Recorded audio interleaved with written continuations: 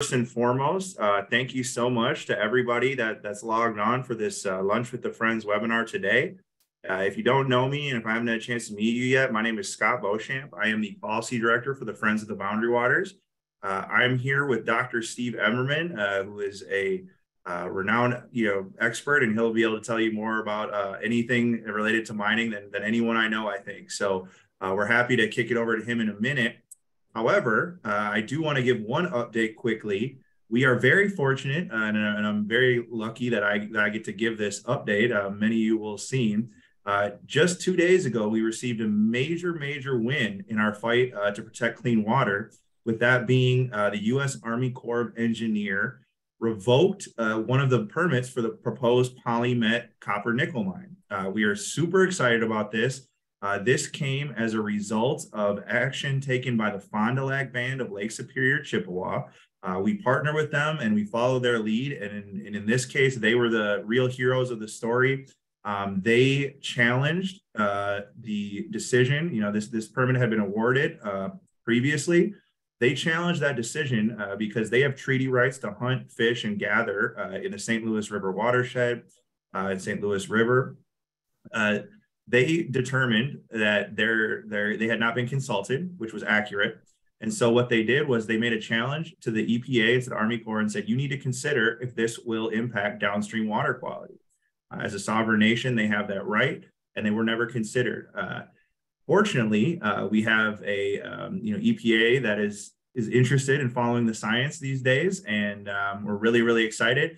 When they looked into it, lo and behold, they found it would very likely impair downstream water for the Fond du Lac Nation. And so we strongly believe that this gave legal precedent that the permit must be revoked. And unfortunately, that is what happened. So the permit is revoked. This is a permit that would have allowed the polymet mine to destroy over 800 acres of wetlands, which we obviously were not in favor of. But it's great to see, the science continuing to stack up and at least have federal agencies recognize, the extreme threat that this industry poses to the northeastern Minnesota's water, clean water of northeastern Minnesota. And so it fits in very well with what we're talking about today, because that's what we've been preaching since the beginning. Friends of the Boundary Waters has been opposed to the polymet mine as well as the Twin Metals mine from day one. And we're really happy to see Fond du Lac get this incredible victory, and we're so grateful for them. But I know that, ourselves, Fond du Lac, and our other environmental partners will not give up this fight until there's no more threats to Minnesota's clean water from this industry. So I'm not our legal director, so I'm not able to answer all your questions on that. We will be having a webinar soon to answer more questions about that. For now, if you have questions regarding the polymet decision, you can put them in the chat. I'll try to answer them at the end. I might not be able to, so feel free to shoot me an email and I can connect you. Otherwise, stay tuned. We'll have a webinar breaking down everything about that decision soon. So just wanted to make sure that we all took a moment because we're fighting for what's right and for clean water. Sometimes it can be a tough slog, and so it's really important to make sure that we're celebrating the victories that we have, and really we owe it all to the Fond du Lac Band and frankly to science and scientists. So I think with that, I'll transition into our scientist of the day, Dr. Steve Emerman. Dr. Emerman has compiled an incredible report looking at all the claims of so-called clean sulfide mining, which, as you may imagine, turn out to not be so clean. So Dr. Emerman, please take it away. Okay, thank you, Scott. Okay. Next slide, Maggie. Okay, thank you. So I'm Okay, so I am Stephen Emerman. I'll be speaking on the Minnesota Prove It First bill and the myth of sulfide ore mining without environmental contamination. Next. Okay, so this is me. I'm a retired professor of geology. I'm one of the co-authors of Safety First, Guidelines for Responsible Mine Tailings Management. I'm now the owner of Malach Consulting, and we specialize in evaluating the environmental impacts of mining. Next.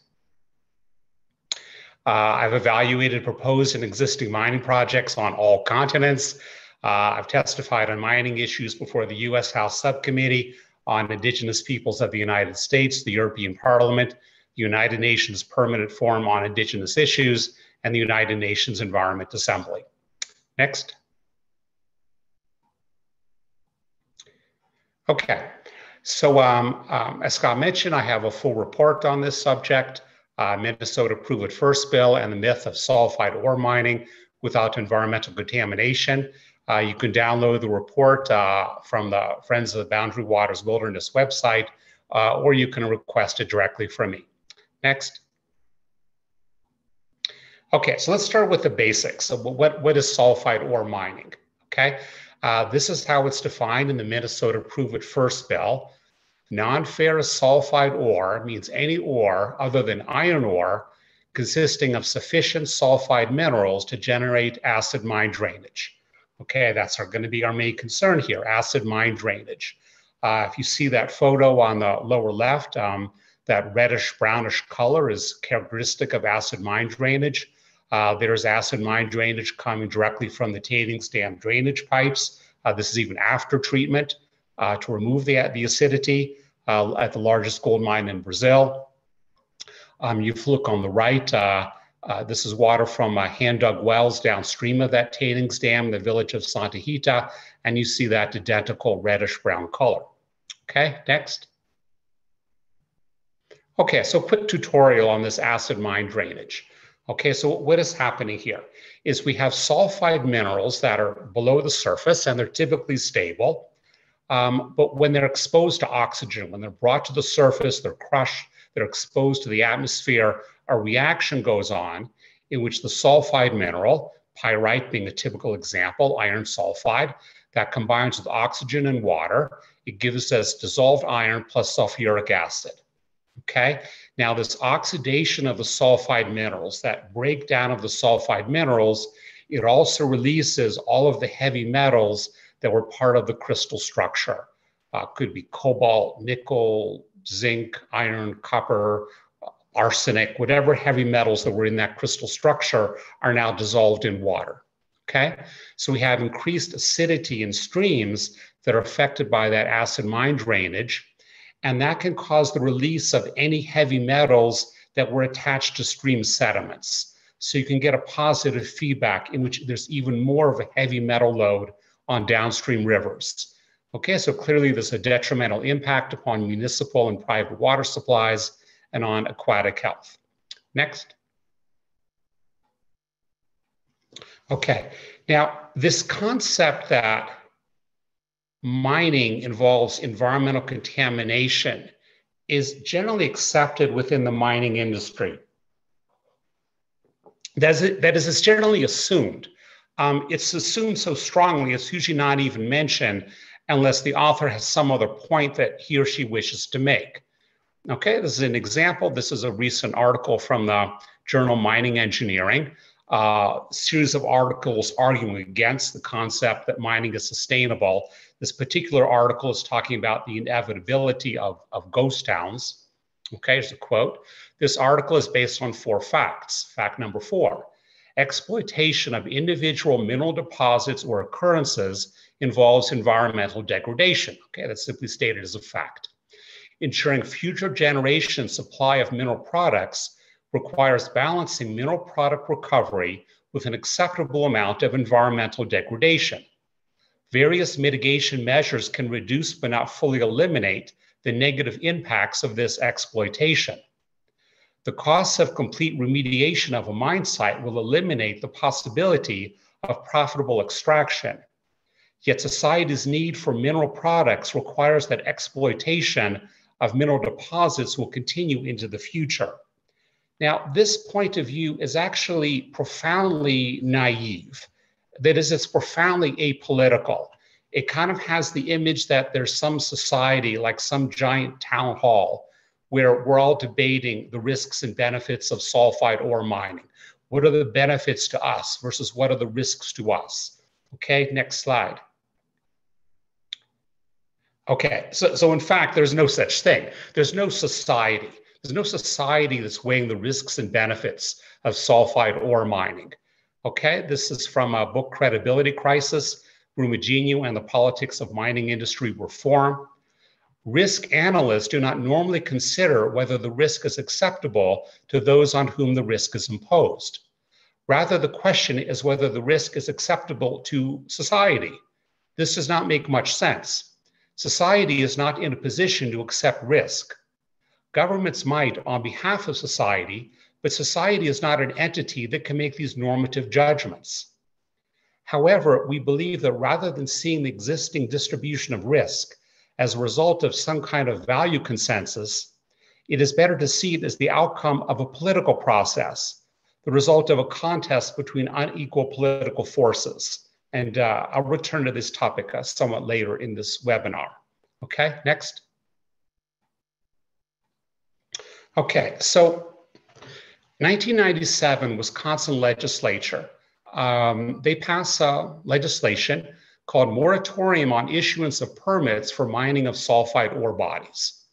Okay, Department of Natural Resources may not issue a permit for the purpose of the mining of a sulfide ore body until all of the following conditions are satisfied.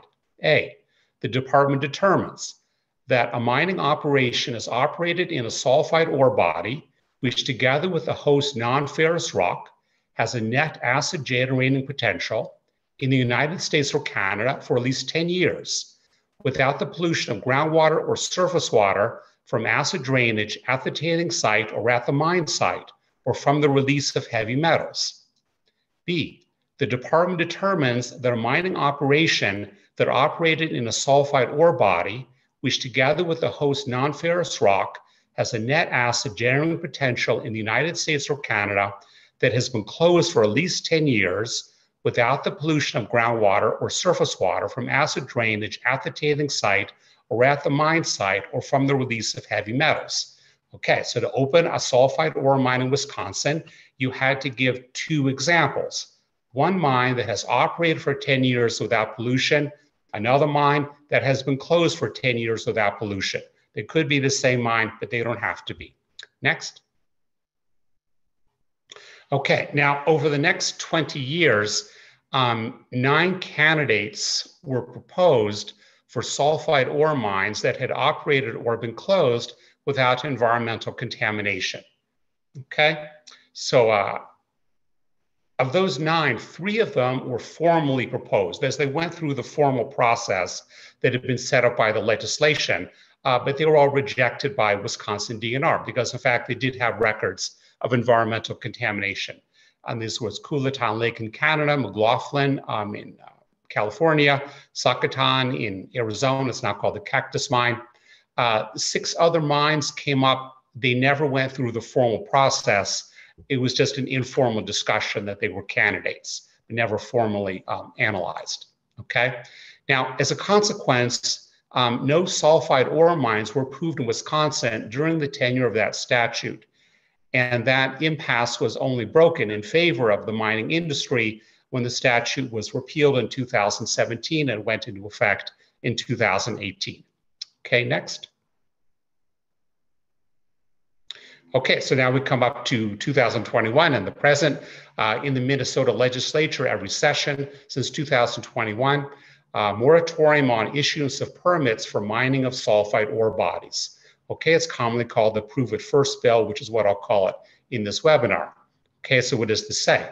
The Commissioner of Natural Resources may not issue a permit required to mine non-ferrous sulfide ore unless the Commissioner and the Commissioner of the Minnesota Pollution Control Agency both determine that a mine for non-ferrous sulfide ore has operated commercially for at least 10 years and has been closed for at least 10 years without resulting in release of a hazardous substance, hazardous waste, or pollutant or contaminant. The mine must have operated in the United States in a similar environment to the mine for which the permit is sought. Okay, so now it has to be a single mine, open for 10 years, closed for 10 years, no pollution. Okay, next. Okay, now in response to this bill in the Minnesota legislature, 9 mines have come up for discussion as possible candidates for sulfide ore mines that have operated or been closed without environmental contamination. And that figure should look very familiar because they're the exact same 9 candidates that were discussed in the context of the Wisconsin legislation. Okay, so there's really nothing new here. The 9 mines that were discredited between 1997 and 2017, they have all come up again as examples of clean mines, sulfide ore mines that have operated or been closed without environmental contamination. So the absence of any new candidates is certainly the best proof of all that there are no such mines. That is, there has never existed a sulfide ore mine without environmental contamination. Okay, next.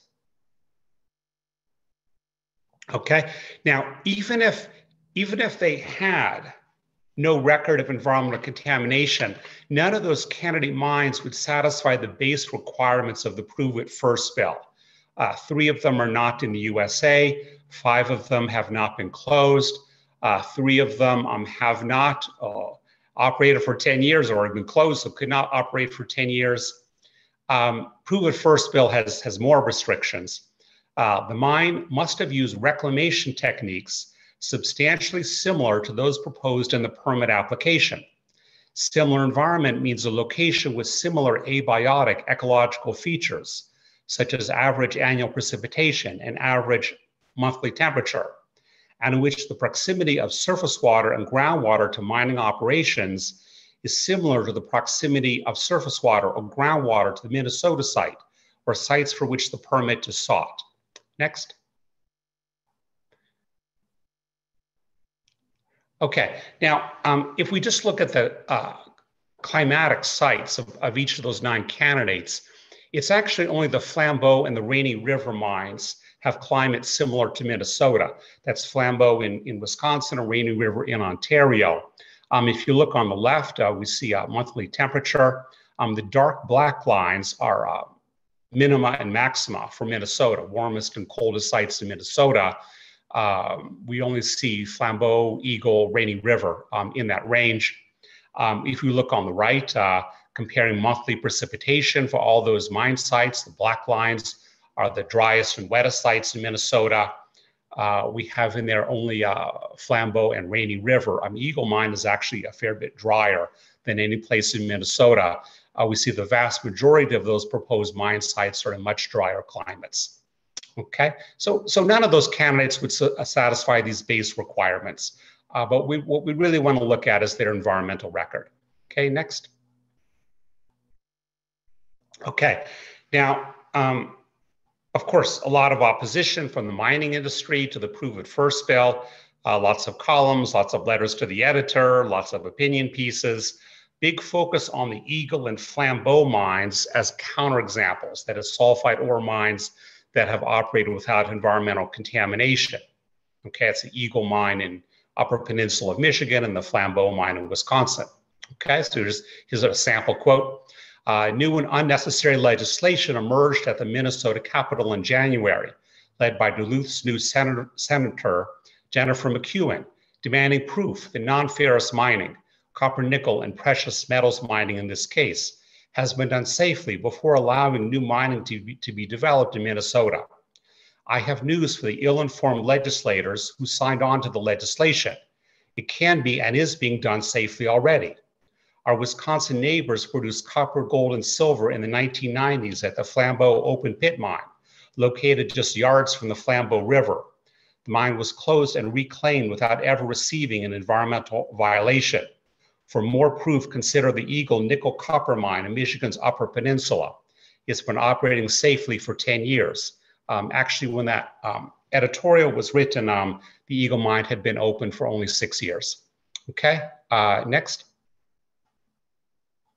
Okay, Minnesota Congressman Pete Stauber has focused on the Rainy River mine in Ontario as an example of a sulfide ore mine without environmental contamination.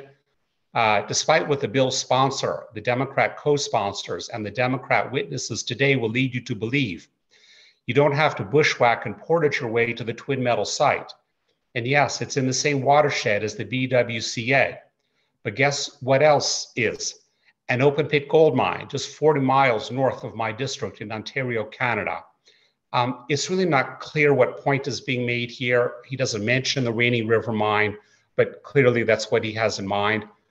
So just in response to the mines that have been recently put forward by the mining industry and some congressmen as examples of mines without environmental contamination, I'm going to focus this webinar on Eagle, Flambeau, and Rainy River. So let's start with Rainy River. Next. Okay, so this is it's actually a combined open pit and underground mine. It's a gold and silver mine, opened in 2017, scheduled to close in 2032. Next. Okay, well, the Rainy River mine is not a good example of anything. Even before the mine opened, that is in 2016, a year before the mine opened, the environmental violations started rolling in. There was a sample of discharge from 2 in-pit sumps is in the open pit. They found levels of unionized ammonia that exceeded the daily maximum discharge limit. Despite the fact the mining company had been notified, they kept discharging water from the sumps. Until July 29th, they released an additional 19 million liters of contaminated water. Mining company did not believe in the results from the regulatory agency. They arranged for their own analysis of the discharge. Their independent lab confirmed exceedances of maximum discharge levels. They still did not notify Ministry of the Environment for 8 more days. Mining company was fined $150,000 plus an additional $37,500 victim surcharge. Okay, same year, water flowed over an embankment of a dam that was not complete. It caused the dam to erode, allowed sediment from the dam to enter the downstream river. Mining company was aware the dam was incomplete. They did not comply with approval conditions. They were fined another $100,000. This is all before the mine even opened. Okay, after the mine opened, the mining company, as of 2021, had recorded 33 incidents of environmental noncompliance. They received an issue of noncompliance or failure to compensate for the loss of fish habitat. I would not regard them as an example of a sulfide ore mine that operates without environmental contamination. Okay, so we can dismiss that example. Okay, next. Okay, Eagle Mine. Underground mine in Upper Peninsula of Michigan. It's owned by the Canadian company London Mining.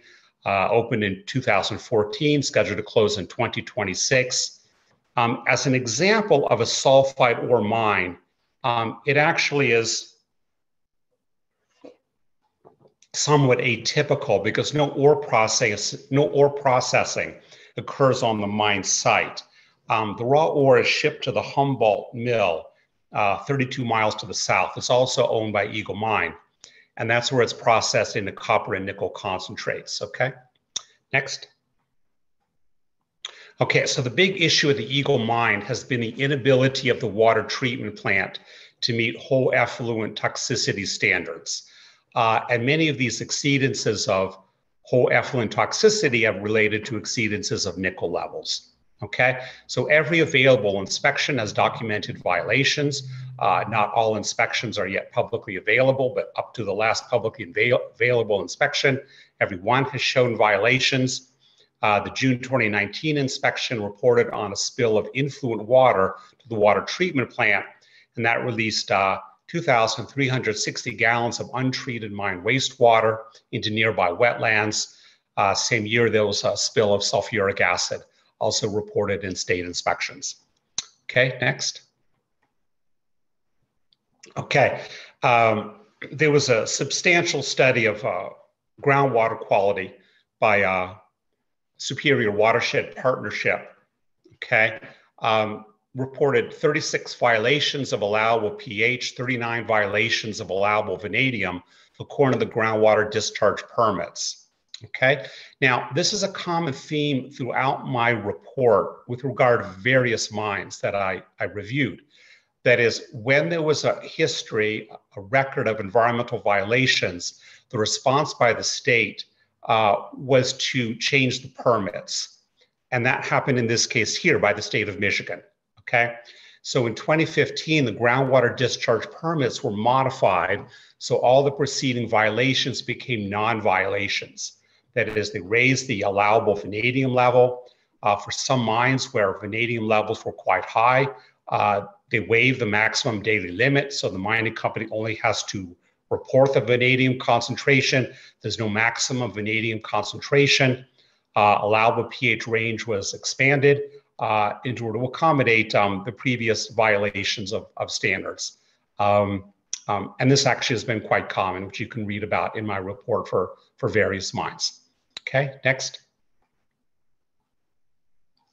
Okay, now certainly I want to spend a bit of time on this Flambeau mine. It's received so much discussion as a success story, but it's quite the fake success story, which I will explain. Okay, so Flambeau Mining Company, open pit mine, is a wholly owned subsidiary of the British Australian company Rio Tinto. They mined for copper, gold, and silver only for 4 years, from 1993 to 1997. Rio Tinto said that by 1999, the mine had been completely reclaimed.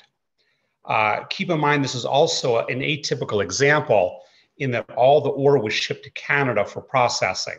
So no mine tailings were stored on site. That open pit is only 140 feet from the Flambeau River. So of course, that's going to be a big concern of us, is what has been the impact on the Flambeau River. Okay, next. Okay, now, since mine closure, which was in 1997, there have been numerous exceedances of groundwater quality standards. Okay, just an example, 1 month, December 2015, mining company reported 45 exceedances of groundwater quality standards in 17 different wells on the mine site. Now, a big concern of ours is going to be impact of the mining contaminants on the Flambeau River. So these exceedances included wells directly between the open pit and the Flambeau River, okay, where there's 2 monitoring wells. These 2 monitoring wells between the mine pit and the river, they have shown marked increases in manganese and sulfate concentrations over the baseline, with manganese levels so high that both wells have been in violation of permit standards ever since the mine ceased operation. Okay, an important point is that these wells that are monitoring groundwater quality between the open pit and the river, they are on the mine site. According to the Wisconsin mining laws, groundwater pollution cannot be prosecuted when it occurs within the project boundary of a mine. Okay, next. Okay, now what's happening with this open pit is that the mining company, when they closed the mine, they put the waste rock back into the open pit, and then they mixed it with crushed limestone with the idea of setting up a reaction that would neutralize the acidity. Okay, now the trouble is that that has not worked thus far. And if it hasn't worked thus far, it's not going to work in the future. And this is from the Moran report that was completed in 2019. After the limestone has reacted with the waste rock, its neutralizing action will diminish, and the pit waters will become increasingly acidic, and the concentrations of potentially toxic contaminants are likely to increase. As the limestone becomes coated with other chemical reaction products, the buffering action ceases.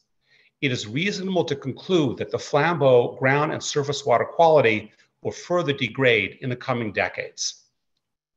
Next slide. Okay, now very important is this stream C.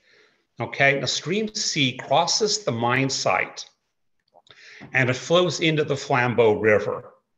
Okay, and this stream has become so contaminated, it's on the EPA list of impaired waters. Okay, now some history of this. In 2005, the mining company Rio Tinto, they contracted a study of stream C. And that study concluded that because the copper concentrations were so high in the stream was nearly devoid of all life, including no vegetation, no insects, no fish. Okay. In 2010 and 2011, Wisconsin DNR carried out their own water quality study of stream C. And again, based on the copper concentration, at that point, they requested that the stream be placed on the EPA list of impaired waters, and that was done. Okay, now stream C is still on that list of impaired waters, and not only that, but an additional reach was added in 2022. okay? For this pollution that occurs on the mine site, the state of Wisconsin has issued no citations. And in fact, in 2019, the state ceased requiring the mining company to report water quality data for Stream C. Okay, now this requirement was modified last year, which I'll be explaining shortly. Okay, next. Okay, now, as I said, Flambeau River, that's going to be our concern here. We have an open pit that's only 140 feet from the river. Okay, now, it's important to note that there's numerous pathways for contaminants to enter the Flambeau River. Okay, first we have Stream C that crosses the mine site that's heavily contaminated and flows into the Flambeau River. That's the first. Okay, second, there's a wastewater treatment plant that's treating water from the open pit. Okay, and intentionally that water is treated and then discharged into the Flambeau River. Okay, but also there's the possibility of water flowing below the surface from the backfilled pit into the river. Okay, now contamination from the backfilled pit into the river was actually predicted by the consultants for the mining company before the mine opened. Okay, so this is from their report. All of the groundwater flowing through the type 2 high sulfur waste rock in the reclaimed pit will exit the pit through the Precambrian rock in the river pillar and flow directly into the bed of the Flambeau River. Since this flow path is very short and occurs entirely within fractured crystalline rock, there will be little, if any, dispersion or retardation of the dissolved constituents in the groundwater. The concentrations of these constituents in the groundwater leaving the pit will be the same as the concentrations entering the riverbed. Okay, so that was predicted by their consultants, that water from the open pit would simply flow into the Flambeau River below the surface without any change in its contamination. Okay, next. Okay, now, so this is what we wonder, okay, well, what has been the water quality of the Flambeau River? How has that been affected by the presence of the mine, either during operation or after closure? And the important point here is that nobody knows. Nobody knows because the water quality of the Flambeau River is not really monitored, okay? Now, if you look at that diagram on the left, you can see two red triangles. One toward the upper left, that's SW1. That's where quality of the Flambeau River is monitored. And we see that as well upstream of the mine site. And then we have SW2, which is 500 feet downstream of the mine pit. But there's no monitoring of Flambeau River directly across from the mine pit, which is the obvious place to be monitoring water quality, okay? So only the location used for routine monitoring is that SW2, okay? Now, you can see also in that diagram, Stream C flows across the mine site, very heavily contaminated on the EPA list of impaired waters. So that enters the Flambeau River downstream of where the mining company monitors water quality. Okay, so how does contamination of Stream C affect the water quality of Flambeau River? Nobody knows because it's not measured. Okay, next slide. Okay, now a final point is that all of these water quality measurements are only from filtered samples, which is very unusual.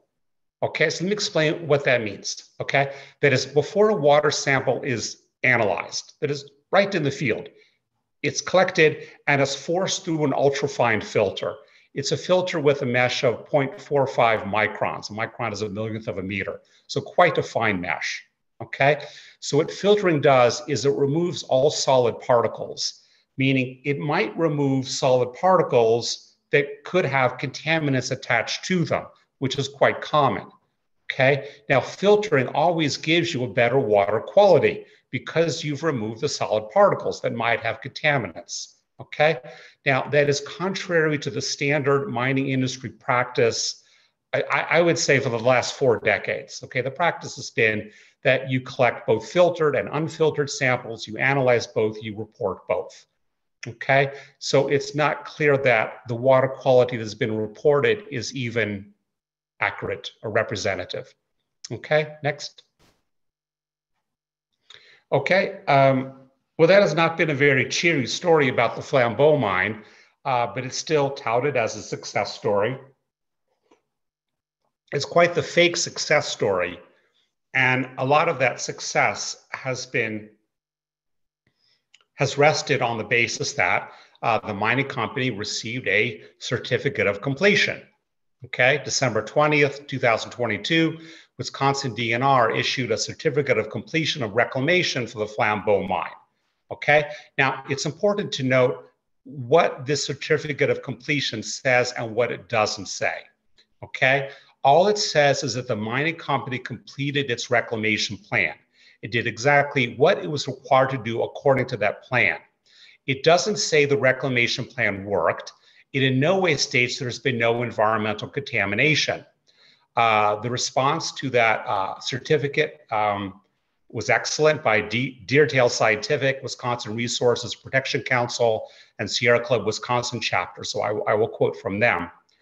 In handing down this decision to certify that FMC has successfully reclaimed the Flambeau mine project site, the DNR cited provisions of Wisconsin's mining code that allowed them to do so. Primarily, they focused attention on their determination that FMC, Flambeau Mining Company, had completed reclamation in accordance with the approved reclamation plan.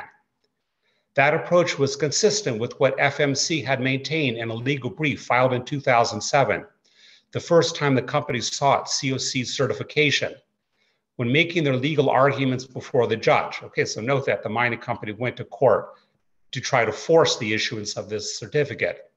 The company characterized the COC process as simple and limited to essentially checking off whether FMC has or has not completed certain specified reclamation tasks. Absent was any consideration of whether or not the reclamation plan had actually succeeded in protecting public waters. In other words, Wisconsin's mining laws simply require a mining company to prove they did whatever the reclamation plan said they were going to do. Okay, next. Okay, now it's very important. Wisconsin DNR has never ever said that there's no environmental contamination from the Flambeau mine. In fact, they said the exact opposite. They asked EPA to place a portion of the mine site on the EPA list of impaired waters, where it still is. And that same year, they asked that another reach of the stream be added to that list of impaired waters. Now, various people, opinion pieces here and there have claimed that reclamation bonds for the Flambeau mine have been released, and that is not correct at all. Wisconsin DNR has said the exact opposite. In fact, they are saying that it still remains to be seen what has been the level of environmental contamination and how it will be addressed. This is from Wisconsin DNR last December. DNR and Flambeau Mining Company have agreed that additional assessment of the biologic condition of Stream C is appropriate to determine whether Stream C is attaining its designated uses. The department anticipates the company will initiate assessment activities in 2023, and that all critical aspects of the work, including sample collection and analysis, will be verified by DNR. The revised mining permit will remain in force until the remaining reclamation bond is released, which will not occur for a minimum of 20 more years. Okay, next. Okay, so no examples of sulfide ore mines that have operated or been closed without environmental contamination. So what is the Prove It First bill? It's essentially a 20-year moratorium. Okay, it's a chance for the mining industry to show that it can operate a sulfide ore mine without environmental degradation. Okay, when could that happen? 20 more years.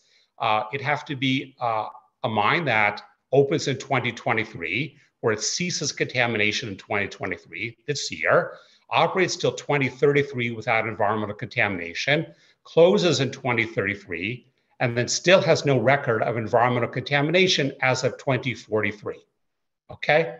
It's essentially a 20-year moratorium on non-ferrous sulfide ore mining in Minnesota, pending the demonstration of sulfide ore mining without environmental contamination someplace else, in some other jurisdiction, not in Minnesota. Okay, what do I mean by this? Why do I mean some other jurisdiction? Next. Okay, it's because Minnesota has no obligation to be the sacrifice zone for the testing of new technology.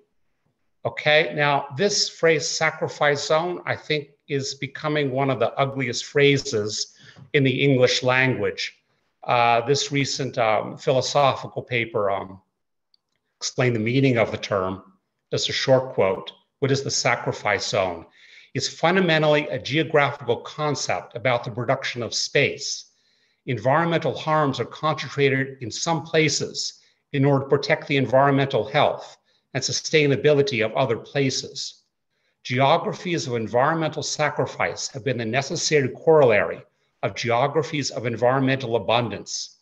The latter depend on and are constituted by the former. In short, the sacrifice zone concept signals that we were singled out by some criteria as an acceptable sacrifice, and they, who use the powers of state, market, and mindset to do both the rationalizing and the sacrificing. Okay, and recall how I discussed this earlier in the webinar. There's no single entity called society that's deciding, that's balancing the benefits and risks of sulfide ore mining. These are political decisions that are the outcome of contests between political players who often have very large differentials in power. Okay, next. Okay, now Minnesota has no obligation to be a sacrifice zone, and who does? The answer is nobody. Nobody, no place has an obligation to serve as a sacrifice zone. And this is a very new idea. It's a very new idea. It's a very new and ugly idea in human history, this concept of a sacrifice zone, because I see no basis for that in any world religion, in any traditional values. Okay, next.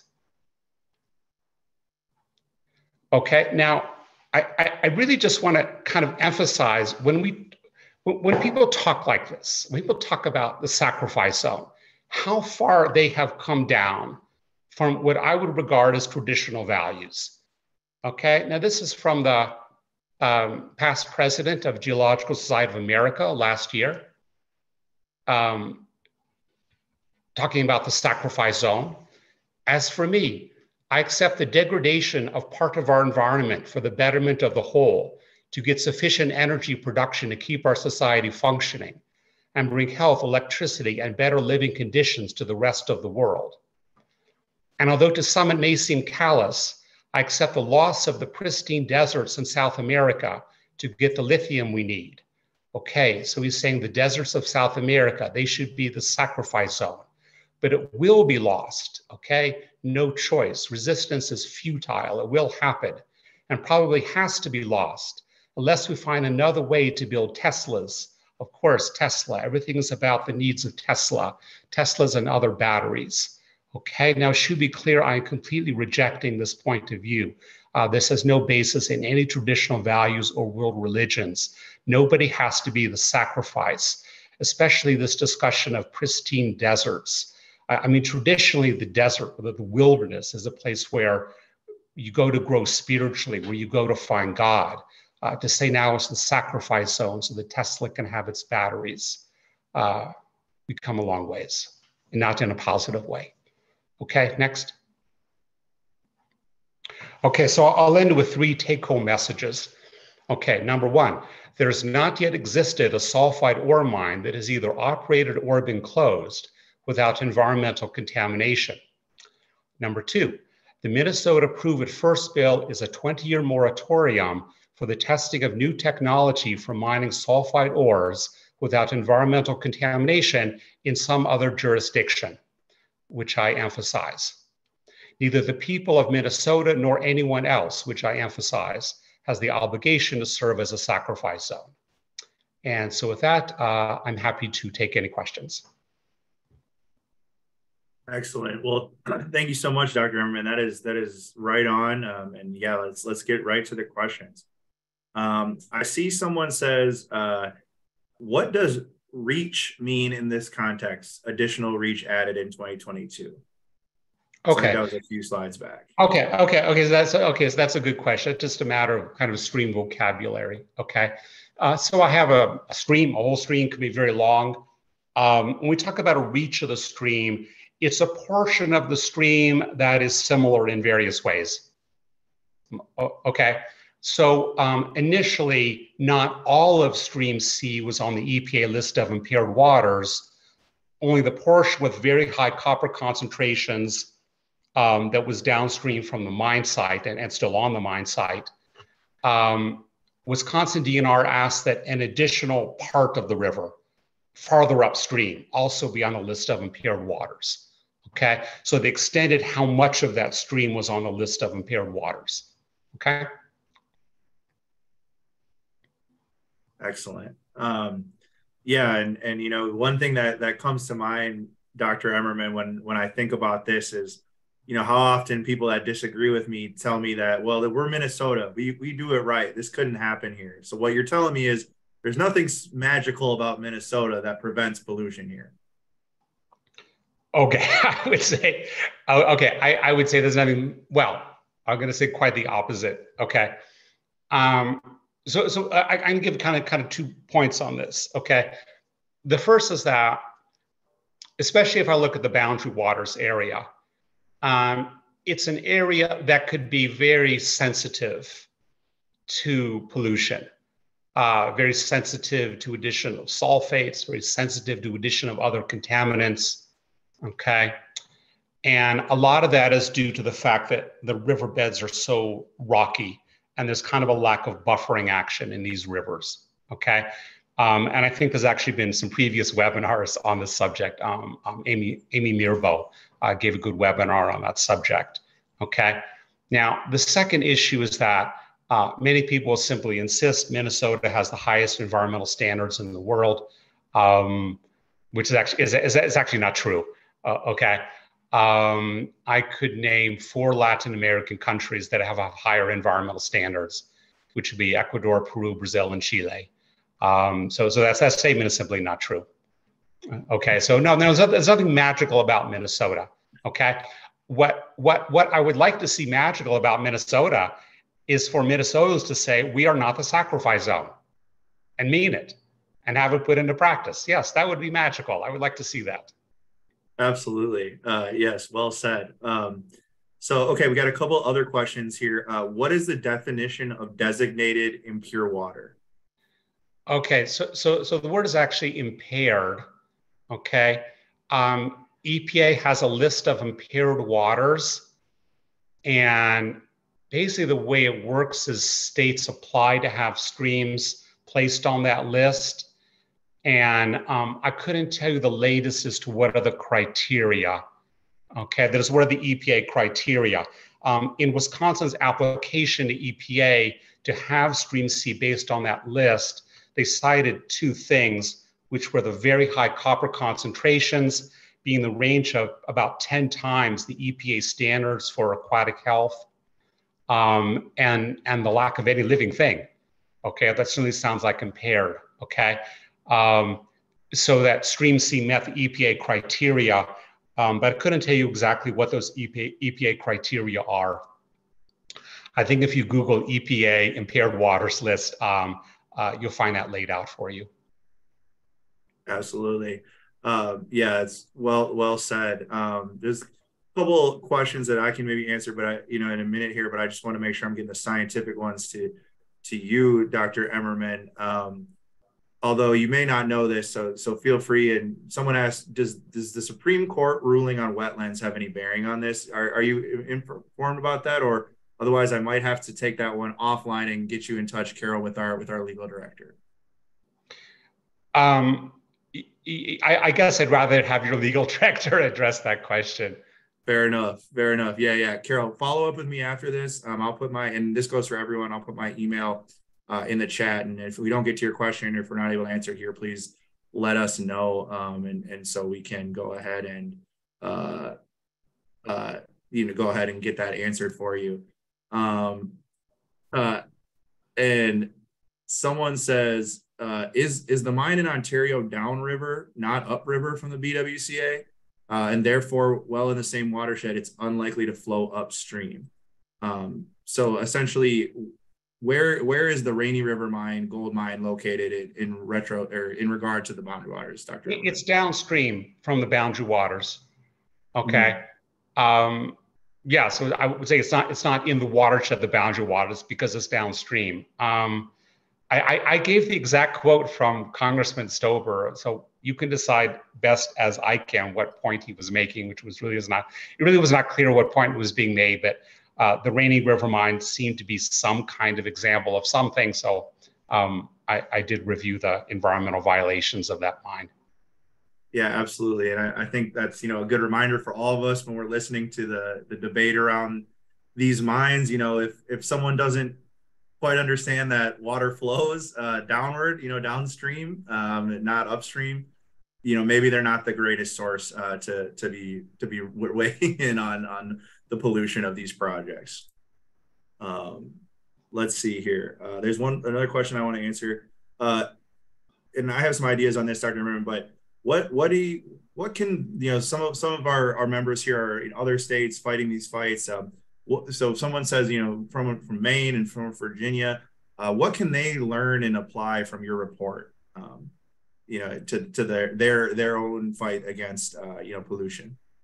Okay, yeah. So these are excellent questions. I know in the state of Virginia, they have their own Prove It First ordinance being promoted by Virginia Community Rights Network and some other groups. Okay. So the question is what can they learn from this? Okay. I guess the most important thing is that someone could ask the question whether this is necessary. Is a Prove It First bill necessary? Okay, because where are the examples? Are there any? Can you find any example of a sulfide ore mine that has operated without environmental degradation? Well, I was unable to find any examples, regardless of all the examples that were being proposed by various people. Okay, so someone could argue, well, that's already been done. Okay, it's already been established. There are no examples. So if some jurisdiction doesn't want sulfide ore mining or has questions about it, why not just ban it completely? Why bother with Prove It First? Okay, it's a question you could ask. Okay, other than that, I would still stick with what I said originally, that it's a moratorium. It's a chance for someone to prove the technology can exist somewhere, but anyone is free to say, well, not here. Let someone else be the sacrifice zone. Okay. And if the whole world says none of us want to be the sacrifice zone, then I'd say, well, it's not going to happen. Okay. Nobody has to offer their jurisdiction as the testing ground.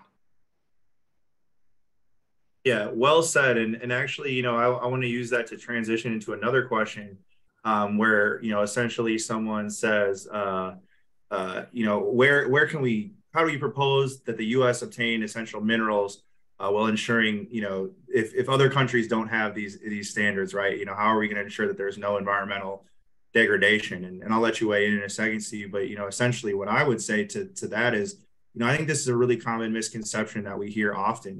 I think the amount of minerals in the in Minnesota in particular are a drop in the bucket to the overall mineral reserves of the world. So no matter what happens here, we could open all the mines here. It's not going to change any practices around the world. Those countries and those operations are still going to operate as poorly and as often as they want to, right? And then, secondly, I think also we need to remember, especially when we're talking about this, copper is not a critical mineral. Copper is considered abundant. Copper is not considered a critical mineral. So when we're talking about copper mines, primarily with the ones in Minnesota, we're also talking about that. And then third, I would say is recycle, recycle, recycle. I see one of my colleagues, who's done some amazing work on recycling, and they did a study that found that if we were to recycle 100% e-waste in Minnesota, it would create more jobs and more metals than all these mines in Minnesota proposed combined. So when we think about that, that's a way to actually make sure, because we think about, how can U.S. have this? Well, it doesn't really matter if they're mined here. If it's a company that's going to sell the metals abroad, it's not going to some type of reserve that only the United States can use for clean energy, right? And so we just need to make sure that we're kind of pushing back on those misconceptions that we need to somehow mine here to save the world, because it's not accurate, at least in my view, anyway. Let's see here. I'll do one more question here for Dr. Emerman. Someone said, for the Prove It First bill, is a level of contaminant defined as something above a level of safety or above the original baseline? Okay. You might not have the language on top of your head. Well, the language talks about a hazardous substance. Okay. Now, I'll let you correct me if I'm wrong, but I believe that bill defines a hazardous substance as above some standard, above some health standard or environmental or aquatic standard. It does not mean above the baseline. Okay, am I correct there? Yes, that is my understanding as well. And so, I guess I would just say to everyone, we do have to wrap up here. So a couple things I want to leave you with. My email is in the chat. If you have questions for myself or Dr. Emerman, please shoot me an email, and we can get in touch and answer more of these, because there's some really good questions that we didn't get to answer. One thing I do want to touch on briefly, someone mentioned, can this bill be passed in the legislature now? There's no reason it can't be. We believe this should be a bipartisan issue. As of now, there's no Republicans supporting Prove It First, but we'd love to have some on board. That being said, there are 74 legislators supporting this bill. We need about a couple key ones. So make sure that your legislators are supporting this to get it over the line. We're close, but we're not quite there yet. So we need Governor Walz on board, and we need other key legislators. So please check out our website, Prove It First, and you can see if your legislator is on board there. And if not, please let me know. We have take action forms because we need them absolutely, and we think this really should be passed next year. I do have to give a quick plug for what's next. If you're in Minnesota, please join us on Thursday, June 15th, for Friends of the Boundary Waters open house at our St. Paul office. We want to welcome everybody in now that the weather's a little nice, and come talk Boundary Waters with us. That's next week. If you're in Ely, Minnesota, please come to our Authors Roundtable with Carrie Griffith and Amy Hepp on July 29th. That'll be our Ely office. And then, just for those on the chat, if anybody's interested in getting more involved in Prove It First, we do have a monthly Prove It First coalition meeting that members of the public are welcome to join. This is a group of environmentalists, environmental nonprofits, legislators, and others who care about passing this bill. So I would say if you're one of our friends in another state who wants to know a little bit more about this, I would definitely encourage you to come to the meetings. And yeah, please shoot me an email and I'll get you that. And this webinar will be recorded and will be available afterwards. So thank you so much, Dr. Emerman, for all your great work. We really appreciate it. Everyone go read the full report, and we will talk to you all very, very soon. Thanks so much, everyone.